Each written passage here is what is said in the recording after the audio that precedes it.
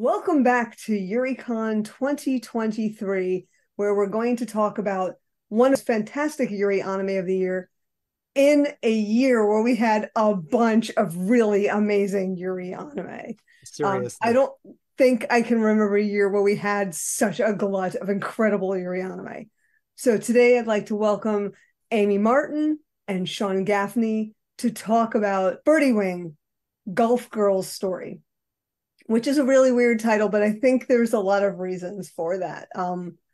And an upcoming anime that is heading our way called Rising Impact, which has absolutely nothing to do really with Birdie Wing.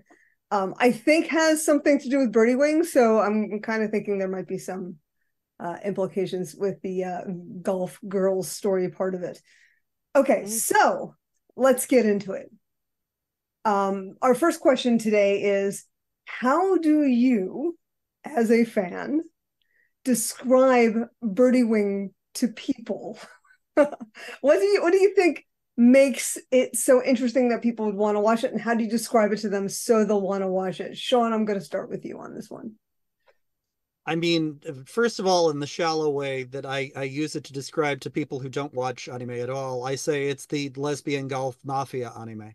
Excellent. Um, but for my friends who do watch anime obsessively, I say that this show does not speak in terms of normal story and characters. It speaks in the vocabulary of anime, Yes. specifically the vocabulary of sports anime. And it's just, if you go in knowing that, it's just incredible.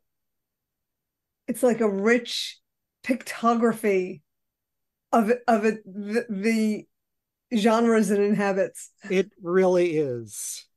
Yeah, I'd say it's a serious anime that does not take itself seriously, Quite or right. Like something all like that. sports It's like anime. that flip kind of thing. Um, So, Amy, how do you describe it to people? I really have the unfortunately, I have friends that really, if for them they want to get things dubbed, so I haven't really talked to them. But if I was talking to them, I'd be like, it's a fun, like I said, seriously not serious. It's a sports anime, but it's all about the people as well. It's Right. definitely there. It's how they get from point A to point B. I don't know. It's a serious. It's like you can watch it even though you have no clue about golf. Feel free to watch something. That's true. Also, no clue about any of the other things involved. So, what Exactly. I say to people, because the people I've talked to about it have been non anime people, potentially anti anime people, and I've said it's about golf, but it has absolutely nothing to do with golf at all. And I think the things that I would say to an anime fan about it is that it does inhabit the very, very rich genre of sports, seinen sports anime. Um, I mean, you could say shonen, but I really think it's seinen sports anime, and and a number of other genres at the same time in the same reality in ways that make absolutely no sense in the real world, but as a narrative could not be better. Absolutely. You know, Yes. it's the layering of the layering of all of the pieces are individually insane in a really wonderful and creative way. But when you put it all together, it makes a narrative that is so rich and so satisfying on so many different levels and scream worthy. Where you're going, oh, I It's can't believe they just did that.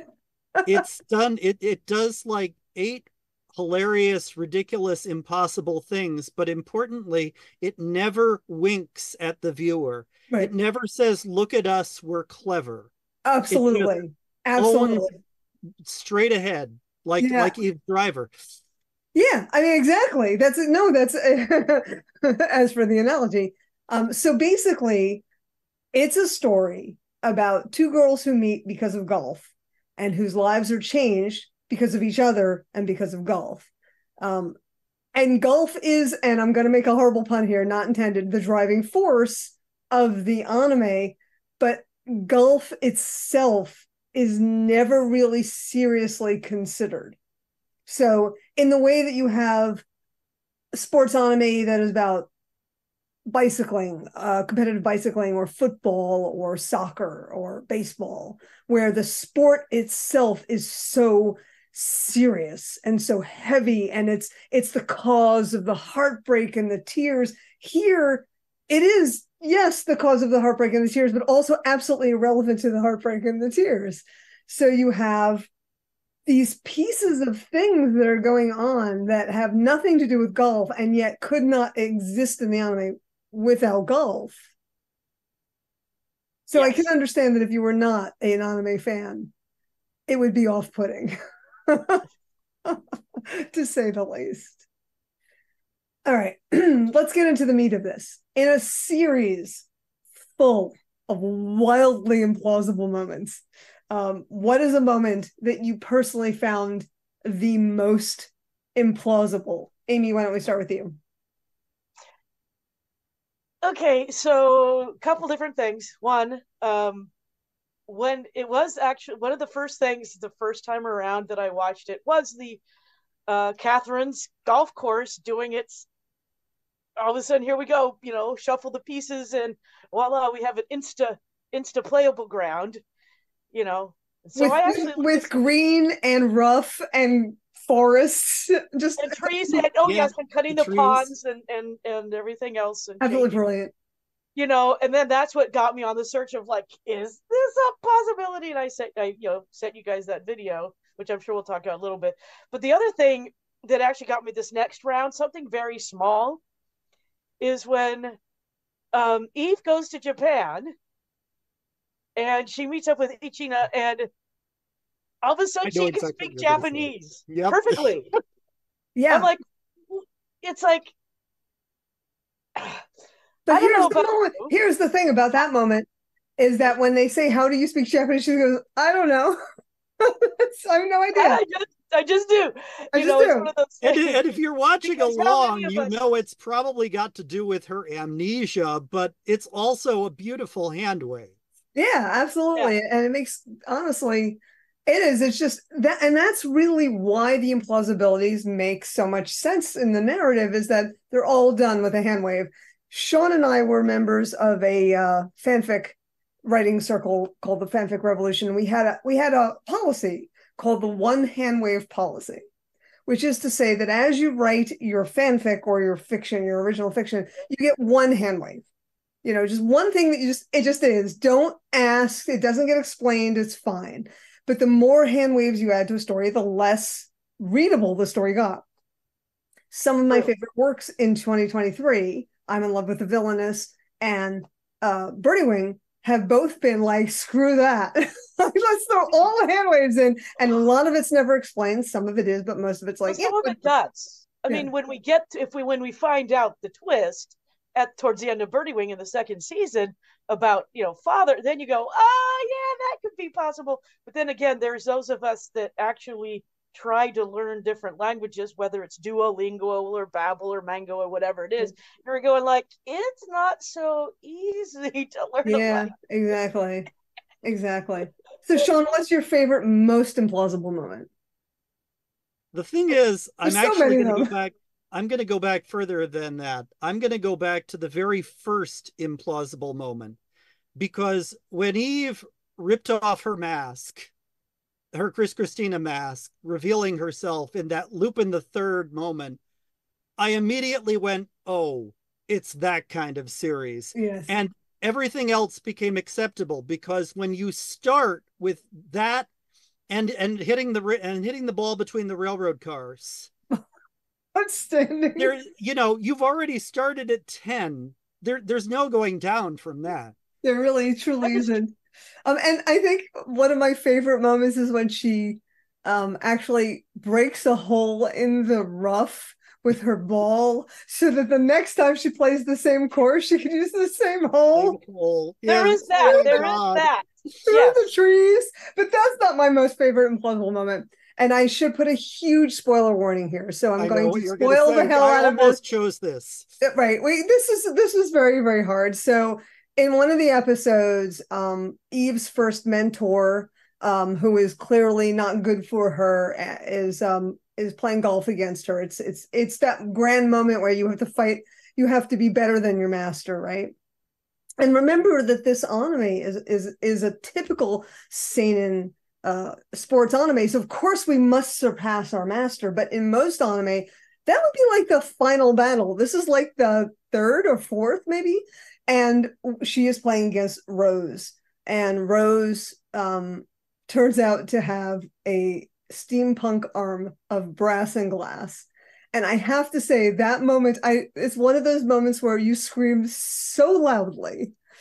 And what happens after that is quite significant. But that moment where not only is her arm a false, a not real arm, it's a prosthetic arm. It was the steampunk quality of it that made me scream. I thought, well, there ought to be something. There ought to be a Bowie arm, yes. Yeah, and ought to have some hydraulics in there too, just to perfect. It was so outstanding.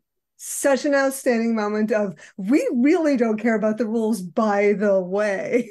Just, and it was that was in a series entirely full of implausible moments. I mean, I don't think there's an episode that goes by that doesn't have a single wildly implausible moment.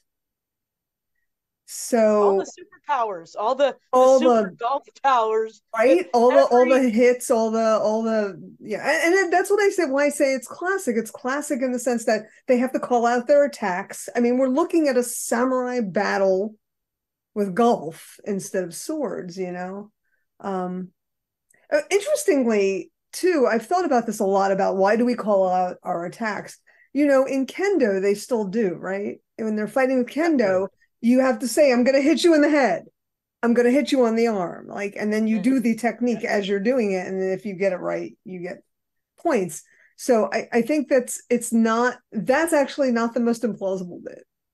The implausible bit. That's part of the vocabulary of anime again, because you call out your attacks because you call out your attacks in an anime. That's what happens. Of course, one does. Yes. And they get more increasingly elaborate too. Yeah. Okay. So this is a series full of implausibilities. What was a moment you thought, well, okay, that's implausible, but I'll accept it? Sean? For me, and I know this sounds odd because you would think it would be among the most implausible, but it was always wasting golf disease. That was mine too. Especially because they actually literally found something that could plausibly work for it. Yes. That was a moment of eye-opening mind. A hand wave, and it's like, no, actually, we researched this for once. Yeah, absolutely. Yeah, so I looked it up. I was nerdy. Aoi having a genetic disease that kills you if you do too much golf. Which, of course, is not how this specific form of sclerosis kills you, but this the sounds activity. Like Birdie Wing sounds like the sort of series that you pass along at a bar where you drink and you come up with a plot, and then you pass it to the next person who drinks and comes up with something wilder. Yes, exactly. So Amy, what was your moment where you just thought, yeah, whatever? Mine's low. I'm like, it's like real, but then I research, you find out that it's actually real too. I mean, it's actually that whole changing golf course. I mean, going back to that, because that just is was so wait, really changing golf course VR I can understand, but changing the golf course. And then, like I said, I was nerdy. I looked it up, and there are actually multiple. Okay, granted, here in the States, there are 2 stadiums that have their football field that it's all on one big tray that they can move in and out. What I found and what I sent to you guys is from Spain, and they literally pretty much chunk up the pitch, as they call it. I'd still call it the field, and they actually have a bunker for it underground.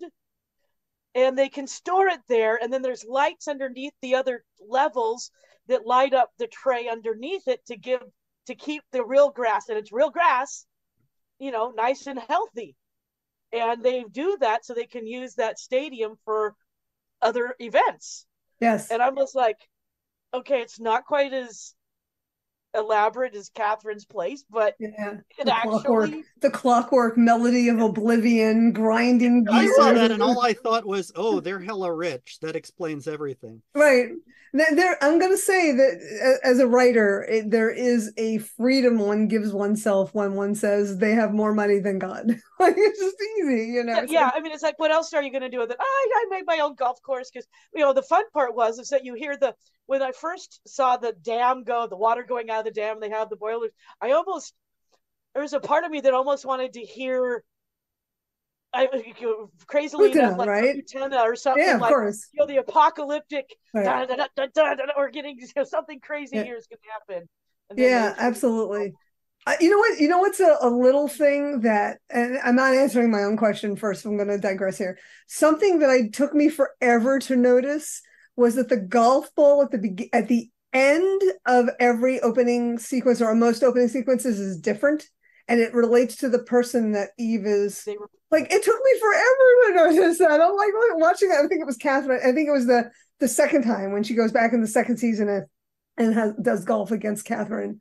Catherine's proxy, and which will actually is probably my favorite, my most wonderful implausibility is when we learn that the town that that Eve lives in is called Nafres, which is another moment where I screamed because Nafres is the town in Mad Lax from the Girls with Guns on the Run series of noir, Mad Lax and El Cazador de la Bruja.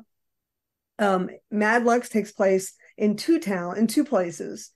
Part of it takes place in a war-torn Garth Zonica, and the other part of it, and this lives in my head rent-free, by the way, which is why I could just tell you it's Garth Zonica without having to look it up. And then the other half takes place in a nice European town called Nafres, which 20 years later apparently looks a lot more like New York City. And Eve is living in the slums there. So that was the moment where I thought, well, it's ridiculous. Sure, why not? Like, okay, let's just go with it. So apparently, Nefris is actually the syllables of the katakana for France, and they just switched the first They two. Swapped them. Yep. Right. They swapped them. Right. And then also, so here's nerdiness again. Nefris shows up in another anime. Right. Exactly. Yep. Valkyrie Mermaid. Yep. Two of the characters in that are former spies from Nefris. And I'm like, oh, okay. There you go. Not really recommending Valkyrie Drive Mermaid to Birdie Wing or Mad Lax fans. No, I wouldn't. I would say that there's a clear hierarchy of quality there. Oh yes, Birdie Wing on top. But on the other hand, if you were to do that, go ahead and watch Valkyrie Drive, and then realize why we're saying watch these other things. Watch these other, and then do watch all of the B-Train Girls with Guns on the Run anime. For a lot of reasons, and one day I'll probably do a video on those, and then watch Birdie Wing. And there's a couple other videos that we should make you watch before, a couple more anime before Birdie Wing. Perhaps you've heard of one of them. It's called Gundam. And so there's so many Gundam references in Birdie Wing that it has been talked about as a Gundam. People say that it was, one of the two Gundam series in that season. It was a Gundam AU, right? So Sean, why don't you talk a little bit about that? Talk about the some of the connections there. I mean, if you're talking about the sheer mass of Gundam history, if you're comparing Birdie Wing to Gundam Witch from Mercury, Birdie Wing is the winner, obviously. It's got Amuro, it's got Char, and I mean, it's not Amuro and Char in brief cameos. They are important players to the whole thing. Players are we should start dinging each other for unintentional puns. Players. It's got Amuro and Sayla having the UC romance that they never had in the original series, only just as doomed because it's still Gundam. Right. It's got the freaking golf clubs that are designed to look like Amuro's Gundam. That was stunning. And you have Amane saying they rolled out the new type. Yep. That And was like everybody was poised. And when she said that, you could hear the world scream, like that moment, you know? I mean, even there's little things like one point towards the end of the series, what's her name? The final boss. Oh, right. Tamil. Yeah. Juha, yeah. Looks up at the moon and says something about the moon, and that's apparently from like Gundam X or something Yeah. like that. It's just it is a series built around Gundam nerds, but at the same time, if you've never seen Gundam, none of it matters. Right, right, It's not absolutely. required watching with the, even when Lily is like, Gunpla, you just look at what she's doing and you're like, oh, models. And you can just move on. And I wanted to stop and say the best part about that is that whole Lily's character is implicitly, you're always terrified for the next thing she's going to say because it sounds like any second it's going to be like, prostitution or sex trafficking or something. And it's always something so stupid and silly. And you feel so dirty for having thought that. And she's like, he took the most important thing from me. And you're like, oh, and it's like my gunpla. Like, oh, come on. There's a moment in episode 4 when Viper, the Reaper, is introduced that I was briefly like, uh-oh. Because Viper's character, as she is introduced, could be so bad.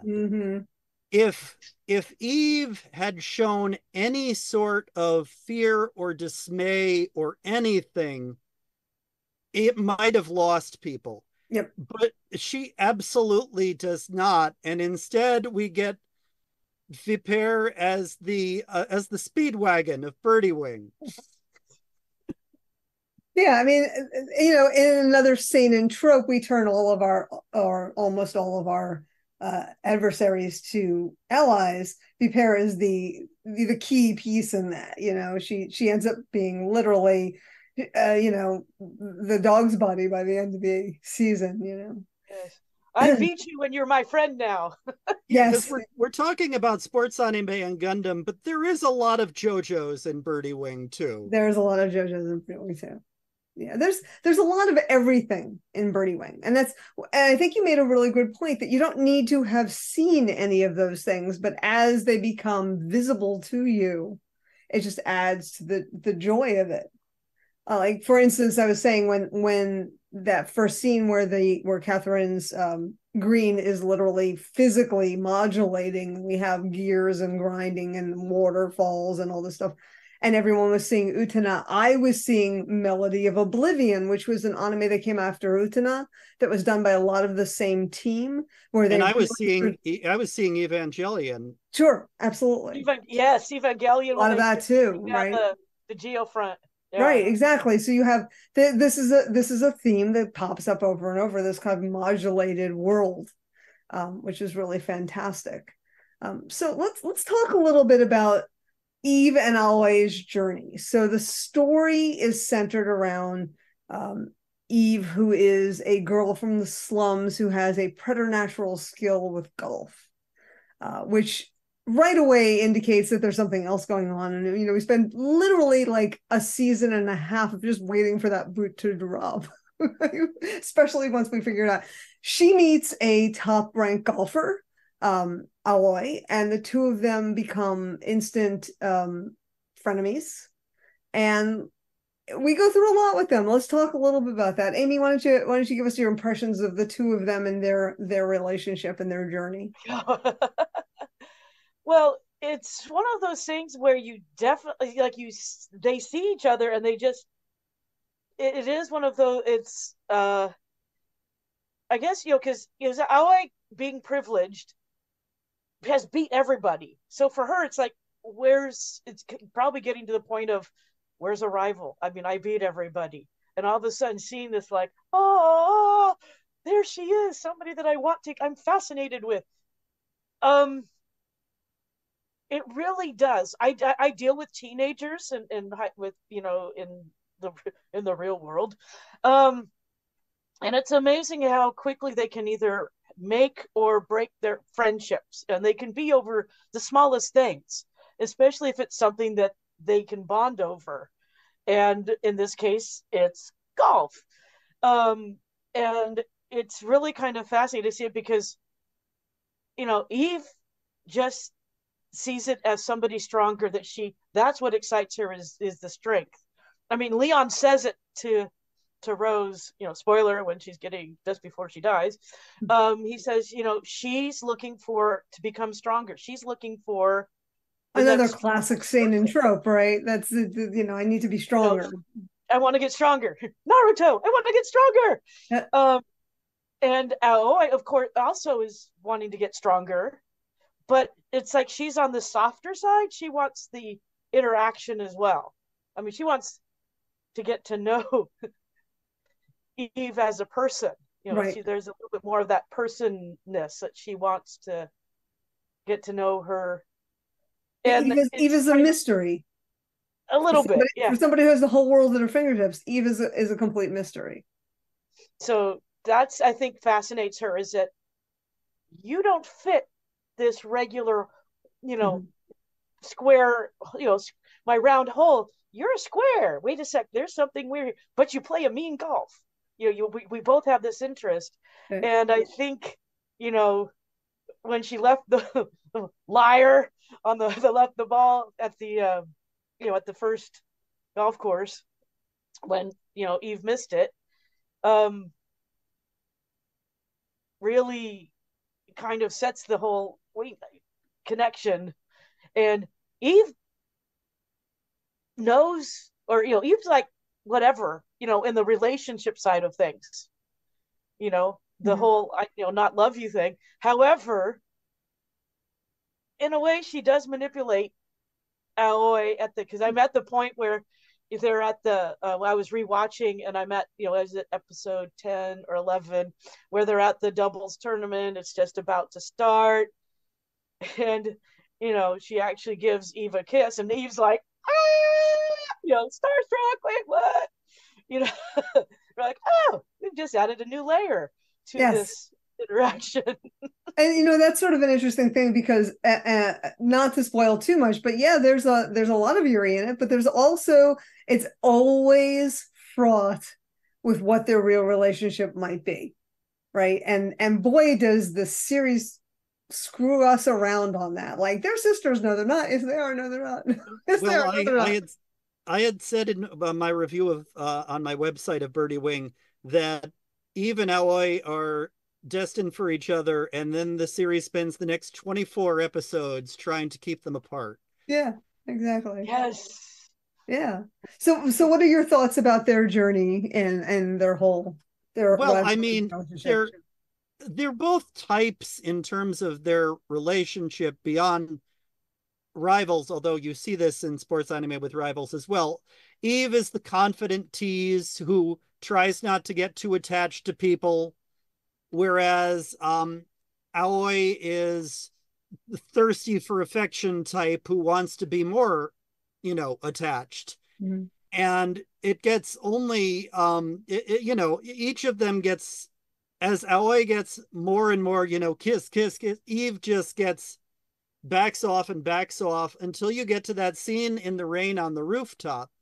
And I will admit, there are a few Birdie Wing fans I know who really don't like that scene because I think they wanted they don't think that Eve really has deep feelings for Aoi, and they point to that scene.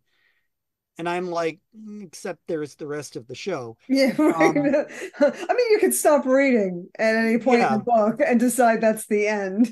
But it reminds me very much. Pardon me for bringing up an anime that you would not remotely compare with Birdie Wing, but I was talking about Urusei Yatsura with someone, and how Lum shows affection versus how Ataru shows affection. Right. With Lum, it's all about the verbal. You need to tell me you love me. You need to tell me I'm the one. Right. Whereas with Ataru, he would rather die than actually say things. And it's in his actions, in what he does, that the affection is shown. You're meant to understand this through my actions. Right. And Yeah, I think there's a bit of that with the two of them, with Eve and Aoi, that it's a 24 episode struggle to get each other. Yeah, And I absolutely. think by the end, by the flash forward, and boy, I wish this series had another episode, that Oh, I know, right? It really needed one more. it rushed the ending, but by the flash forward, you can tell they get each other. And Yeah. if they hadn't been interrupted by Ichina and Amane, they'd probably have still been flirting with each other for the next 15 minutes while the audience was like, yeah, come on, Yeah, give us keep it give up. us more. It's so true. So true. Absolutely. For me, the relationship between the two of them is, again, it's classic, right? We have Aoi, who's a sincere. She would be in most seinen, in most sports anime, she would be the protagonist. But instead, we're going from the point of view of the outsider, which is also a classic, literary trope. Take the outsider, and so Eve, who has so much to prove and nothing, and doesn't care about any of it. She's like completely uninterested. And so, of course, yes, having Aoi seeking affection from her and being affectionate towards her does make her pull away. But you know what? It changes her in the second season. She suddenly comes out at her new school. She's like, I'm a playgirl now, and she's macking on everybody. So seeing how you could use that as a tool for your own ability to just control what is admittedly in the story a completely uncontrollable life from beginning to end. It's a way for her to impose some control. Aoi was the one who gave that to Eve. She had never thought probably of that specifically and really only used golf. So in a sense, we have Aoi to blame for the fact that Eve is such a smoking hot playgirl in the second season. One of the things, for the most part, I try to ignore the fact that Eve and Aoi are meant to be 15 years old over the right, course you of really the kind of have series. to. But sometimes, in terms of the fast development of their mindset and their characters, they really do have that like last year of middle school feel to them. Yes. Yeah, or first year of high school where everything is so intense. It's so much. Sean, you had a great question. Let's talk a little bit about this. What is the best Birdie Wing meme? I'm just going to say I'm literally wearing a Birdie Wing meme T-shirt that I found on the internet that I think has absolutely slayed me. But what do you think, Sean? We'll start with you. It was your question. The very first, or the very best meme from Birdie Wing. Well, as I came up with 5 examples that I think are the most iconic of the memes, which are in relative order of appearance: the 48-inch Aoi's 48-inch driver, and the pose, which is of course meant to mimic all of those poses with swords from every anime ever. Right. It's again reminding you that this is a seinen sword fighting competition. Right. With golf. And it's also a dick joke. Yeah. And Amy already brought up the Pac-Man golf ball with the tear and the lyre on the other side. Rose's crystal Bowie arm. As I said, I think that's less the meme. The arm itself is not the meme as much as the reaction of the audience to it. I'll kill you in golf. That actually is my favorite. That's one of the cases where the subtitlers made it a meme. Yes, because they phrased it like "I'll kill you in Minecraft." Yes. Yeah, but "I'll kill you in golf" definitely was one of my absolute favorites. It just completely was bad shit. It just went all over, and you just kept using it. You couldn't stop yourself. It keeps on giving. And the last one, this was a sort of a late comer, but it was all over everything for that episode that it appeared, was Sarah saying, golf is killing them all. Because it's that may be my pick, because it is the best example of how utterly serious this show is about the stupidest, most ridiculous things. The idea that all of these people have been suffering for years and are dying because of freaking golf. Right, because of golf. Amy, do you have a favorite meme? some of the ones you mentioned were like, I'm like, oh yeah, I think I remember seeing that one. I don't have one. I'm very bad at remembering some of the memes, or That's even, fine. but it's just. I was just thinking, but kind of one of the funny things is just how easily, um, when the meme of when Eve was hitting on some of the girls the first day, and she hasn't seen Aoi, and she hits on the girls, hey, I haven't been here. And you Yeah. see all the sparkles, sparkles, sparkles, sparkles. I think Yeah. it's more that kind of Got the shoujo sparkles. We actually had a yeah. couple of shoujo references in the first part of the second season. In fact, when we get to the girls' school, a lot of the people that she's fighting are such classic shoujo Oh competitive yeah, types. We they had a step couple. right out of any number of shoujo Right. anime. I mean, Aso Nurai is just all over that. It's just all over that. You can see, And then they are promptly run over like so much roadkill. that was actually stunning that we set them up at the end of the first season, like these are the rivals, and then they're Gonzville. Honestly, the thing that I think that really I like the best was simply the rainbow bullet, the different colored Yes. shots. The one that slayed me absolutely flat out, I could not breathe for about half an hour, was the green bullet. The first time when we see her playing it, when she's doing mini golf, and it just bangs off all the corners into a hole in one. I thought I was gonna die. I absolutely, the fact that they're named and have the colors, they're outstanding. But green just completely killed me that first time. But then the things we get to all of the rainbow, and then we add a couple extra colors because we had needed a couple new golf balls. But did you notice that in Japanese, when she's doing her bullets, they're all in English? They're Yeah. blue bullet, they're Yeah. green bullet. However, when she first does purple, it's Yeah. Aoi. Yeah. I'm like, I watch, I'm like, oh, wait a second. Wait, what? Yep. And that's because Aoi taught her that particular one, That which is a particular one, right. slice.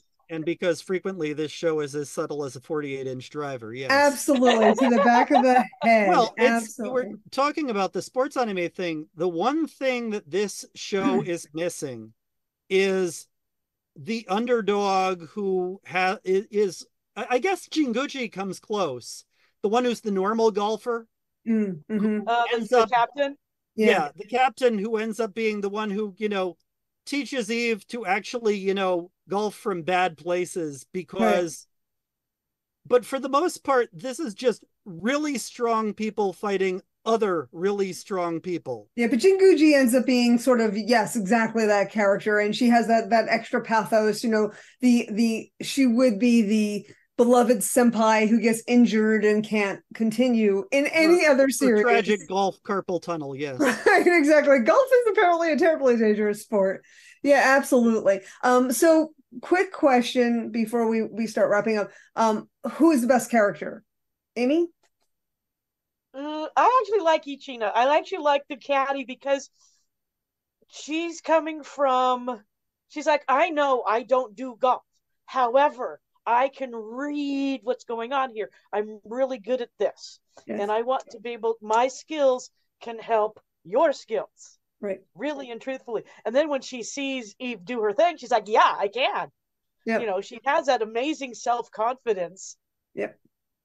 That you're just like, you go, girl. Yeah, really. Sean, who's your favorite character? Well, they're two very different questions. My favorite character is Aoi. I just love her. I love her reactions to everything. I love her struggles. But the best character is Eve.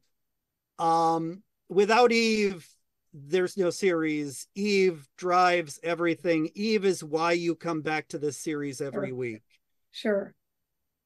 Yeah. That's fair. I'll say, actually, I think the best character is Ichina as well, because she's a normal girl. Is wonderful. Absolutely outstanding. She has so many wonderful qualities of being, like, you think she's going to be the puppy dog. She sure is not the puppy dog.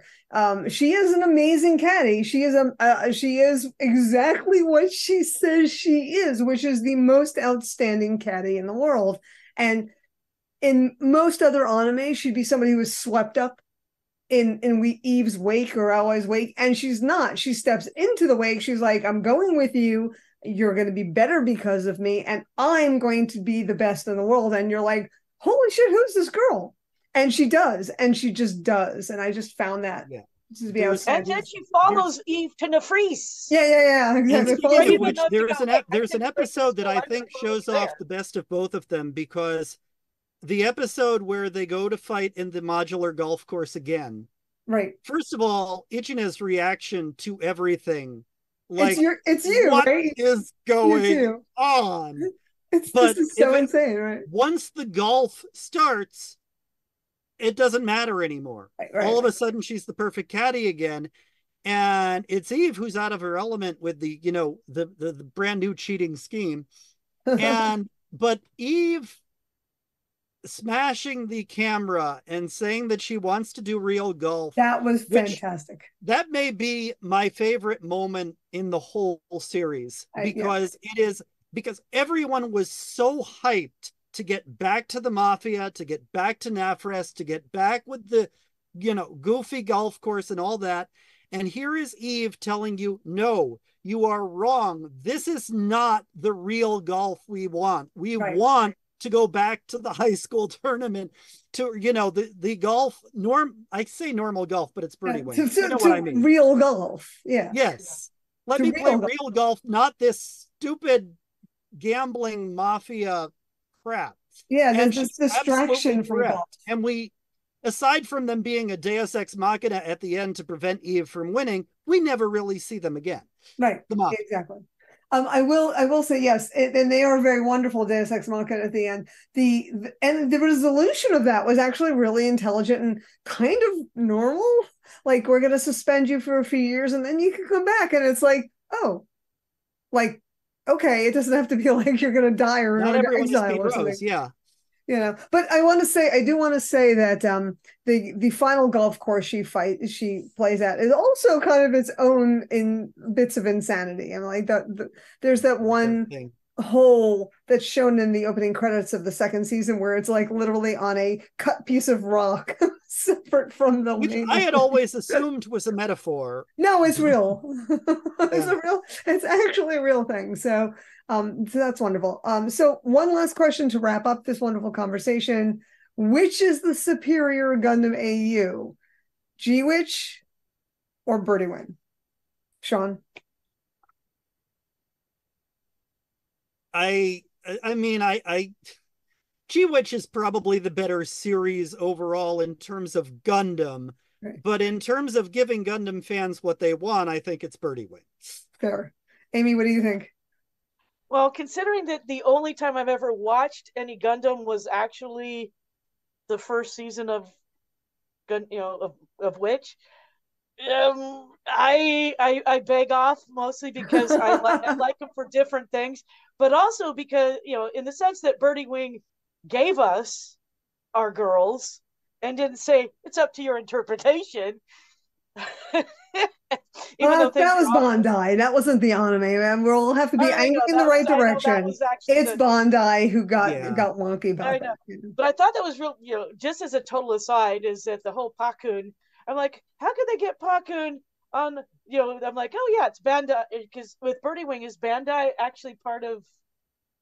Yeah. It's all owned by the same company. So that's why they could actually use Pac-Man as a symbol, and I always My favorite obscure reference in the whole thing. Do you remember when they have the virtual golf in episode 5? Yes. And they give Eve this ridiculous Catgirl outfit. Yes. The Catgirl outfit is actually Lucky Chloe from Tekken. Nice. And virtually, I had to have that explained to me on Reddit. Virtually nobody got it. And it was like, for you few Tekken nerds who had to be watching Birdie Wing, just like, for you few Madlax nerds who had to be watching Birdie Wing. Yeah, exactly. I mean, they really did a fantastic job of bringing in a whole lot of weird little references.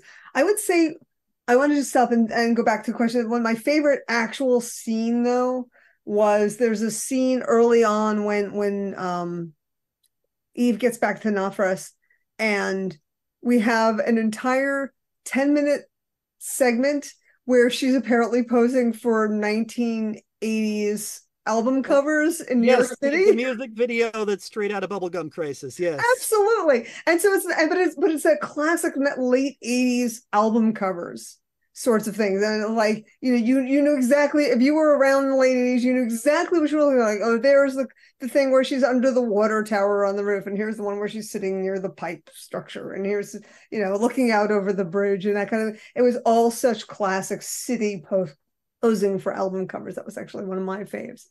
And as for which one is the better AU, I'm gonna say G-Witch because it actually is really more of a Gundam. But this one, I think, Sean, you nailed it. It absolutely gives fans what they wanted. And again, gives you the screaming moments where you're like, oh, it's Golf Char and Golf Amuro. And, they didn't even try, they don't hide it. It's not like clever. It's like, look, here's Char and Amuro playing golf. I mean, my theory for how this got made in the first place is that after 30 years of the writer toiling away in the anime mines, he basically won the jackpot and said, as my reward, you get to let me do whatever I want. And Bandai's like, go nuts. And he this did. Is the result. Yeah, he did, absolutely. Like, because of course the writer has written half of all anime. Yeah, right. He's written a bunch of stuff. Exactly. All right. So let's have final thoughts on Birdie Wing. Amy. Final thoughts. It's very rewatchable. That's a key thing, I think, is that it's very rewatchable. And even watching it, knowing the twists that happen, it's still fun to anticipate and to find all the things you're like, well, or even if it's sometimes to find a loophole, like hair color with Oi, and I'm like, neither of her parents are that color, and yet she is, but nobody makes a comment about it. To that kind of funny thing. To it's just fun. It's just fun. It's campy. It's fun. Nobody. I mean, people die, but they don't really. You don't see it. It's all good. But I bet nobody gets hurt. I mean, some people die. There are some people that die, but it's off screen. I mean, some people are blown up by rocket launchers. Yeah, but that's off screen by the time they actually land. But that's the mafia. Those are the bad guys die, except for Rose. That's kind of a sad thing. Yeah. But she dug her own grave. Well, I think with the Rose, it was a case of, if you don't see them get killed, then they're not dead. If you don't see the body, they're not dead. Like they were like, no, she's dead. Yeah, really, everyone was waiting for her to come back, and I'm like, oh, pretty sure she's dead. Yeah, exactly. Sean, what are your final thoughts on Birdie Wing? Just be nice. It'd be nice if there was actually a post, OVA or something. That would be kind of fun. But it would. They really needed one more episode. They did really rush that. There's one more episode. It would have been. I think the producer in one of the interviewers said they had an interesting thought for like a next generation thing or something, but I'm not sure where they're going with that. Not like the children of Eve and Aoi, I'm thinking, but something different. It's just a different. No, my final thoughts are number one, try not to get yourself into indentured golf servitude or caddy servitude. And two, watch Birdie Wing. Thank you. All right. Thank you both so much. This was a lot of fun. I'm going to just say, if those of you who are watching this panel have not yet watched Birdie Wing, I think we all can say absolutely in sync that you must have watched we didn't even touch on. We didn't mention the weather prediction. No, we didn't really mention that at all. There's just there's a lot of things we really didn't even have time. There's so many things. Yes, the other caddy. Yeah, I mean, the fact that each has a certified weather moment. Yes, that's a thing that will totally work. But there's just all these little pieces of nonsense that are tied together in a way that make me as a writer weep for having to have that kind of skill.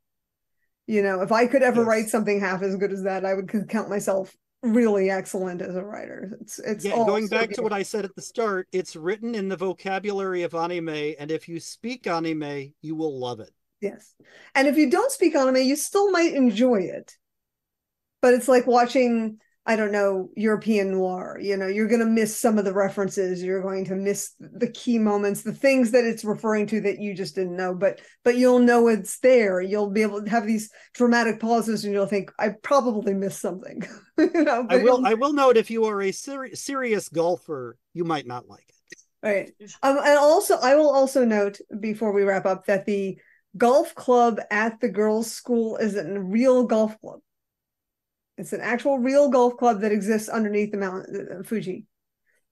That was one evening's worth of work for me. I found it. Oh, I think I remember you saying that you're like, this is real. I mean, the picture was perfect. They clearly just lifted that picture and just sort of drew a school behind it. Like, that was perfect. Well, a lot of people were surprised that Jack Bunny, the sponsors of all the outfits, was in fact real and not made up for Birdie Wing. Right, because it's such a goofy name. Right, exactly. Well, again, thank you both very, very much. This was a fantastic revisiting of a really fantastic anime, and I want to thank you both for being part of Yuricon 2023, and thank everybody who is watching here for being part of Yuricon 2023, and we'll see you again next time on Yuri Studio.